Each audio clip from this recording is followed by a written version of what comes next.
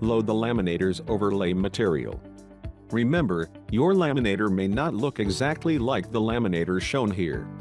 The overlay material cartridges, labeled L1 and L2, fit only in their assigned locations inside the laminator.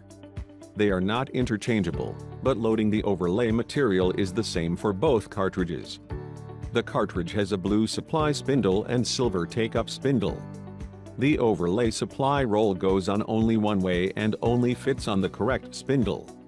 If your laminator has locks, unlock and open the laminator access door. Remove the laminator cartridge from the printer. Place the cartridge on a smooth level surface for loading. Push the release latch and open the gate on the laminator cartridge. Remove the new overlay material from its package. Load the new roll of overlay material onto the cartridge.